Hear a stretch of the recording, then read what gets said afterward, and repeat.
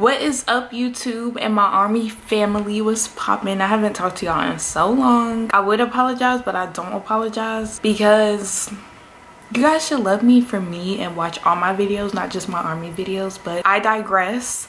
Here's another army video and let's go ahead and get right into it. So in today's video, I will be talking about things you guys should know before going to basic combat training. Some of these things on this list are some things I wish I knew before leaving for basic training. So if you guys want to know those things, go ahead and continue watching. Also, you should definitely hit the subscribe button and turn your post notification bell on because I do have some more army related videos coming up really soon, sooner than you think, and you don't want to miss it. I even have a awesome story time. It's actually kind of crazy, but anyways, enough of the chit chat. This list is not in any particular order. These are just things that I thought were important. Two things that you should know is the Soldier's Creed and the Army Song. These are two things that you are going to be saying every morning before you do PT information. Honestly, a tip to memorize them is by writing them down line for line, kind of like your mom or dad would make you do when you get in trouble. I will not eat at the table. I will not eat at the table. I will not eat at the table. I will not eat at the table 1,000 times. You can do the same thing for the Soldier's Creed and the Army Song. And honestly, my company at basic training, that's something they would make one of the soldiers do if they couldn't remember it. And in the mornings, the drill sergeants, while you're saying it, they'll walk past you and they'll be staring in your face just like that to see if you know it, watching your lips. So I would highly recommend knowing those two things. Another important thing is rank. You should know rank. You should know if you have a staff sergeant as a drill sergeant. You should know if you have a sergeant first class as a drill sergeant. You should know what a master sergeant is. You should know what your command sergeant major's rank is. You should know who your captain is.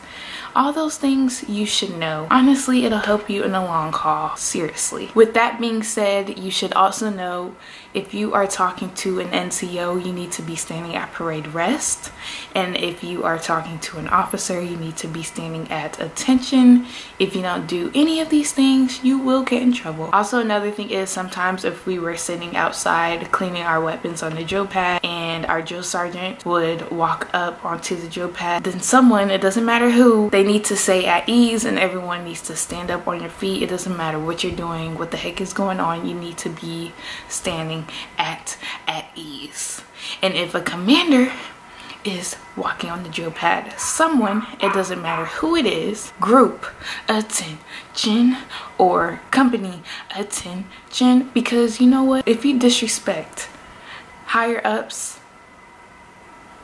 it's not a good look. Know ranks and know which position to be standing at when talking to someone. You should also know preparation drills and conditioning drills for PT. With that being said, I do have a PT video, all about PT video coming up, so please go ahead and hit that subscribe button so you don't miss out. You should already know those things because when it comes down to doing PT, you want to know how to do those things. Also, if your recruiting station allows you to do PT during the week, I would highly recommend going because not only will you learn the drills, you will also be getting healthier and physically fit for basic training. Something that I regret is not going to PT with my recruiting station, only because my recruiting station is in a different city from where my school was, and I did not take advantage of working out for basic training. That's a whole nother story. I made it out without getting recycled, thank God. You should also know how to eat an MRE really fast. Now, the thing about MREs is that everything is packaged in individual packages. There's a heater,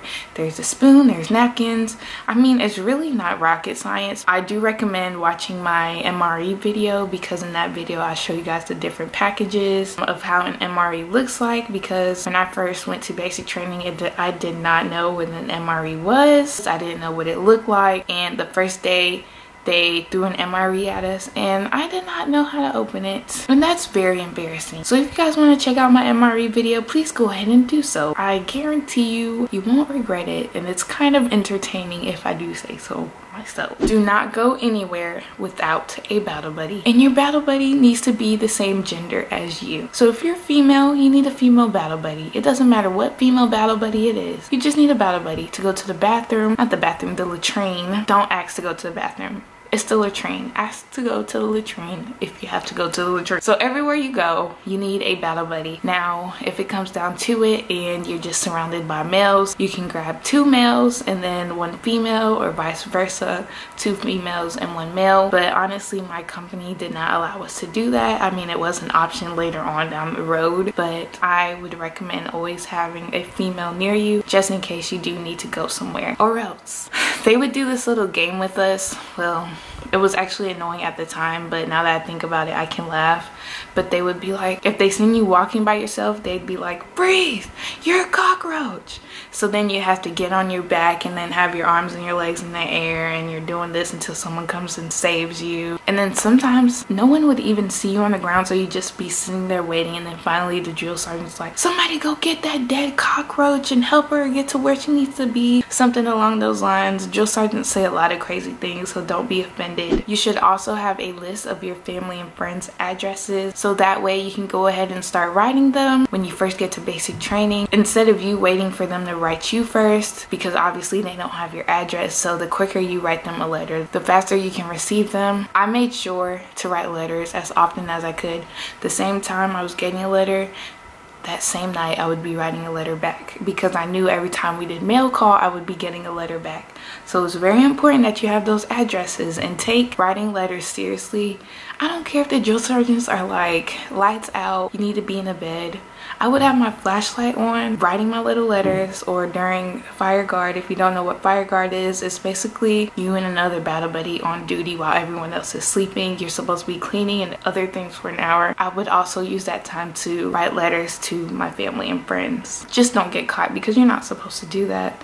There's a lot of things you're not supposed to do in basic training, but people do it anyway because, I don't know, people are crazy. Have a box of products ready to be shipped out to wherever you are. So say if you like a certain skin cleanser, certain lotion, have that ready. So once your family members get your address, they can go ahead and send that out to you without even asking what you need. Everything you need will be in that box. As for me, I did it all wrong. I needed shampoo. I ran out of my face wash. I got sick and needed cough drops. I needed some female products that the PX didn't have. See, the PX has certain, but as for me, I mean, my hair, they didn't have the type of hair gel that my hair needs. They didn't have the shampoo and conditioner that my hair needs. My parents were able to send me those products, but I feel like everything would be so much easier if you just had everything sitting where they are able to access it and can easily ship it off to you without them asking what you need. As long as nothing they're sending is contraband, you're good. And the last thing is your family and friends are thinking of you daily, all the time. So if you ever feel discouraged during basic combat training, just think about your family and friends and how they're waiting for you to graduate. Don't give up, because graduation is honestly the best day. Maybe family day is the best day. Both of those days are the best day ever, because you are getting out of there. That's the end of this video. I hope you guys enjoyed it. Please stay tuned for my future army videos. I know a lot of you guys have been asking, where are they at, where are they at? Well, they're coming.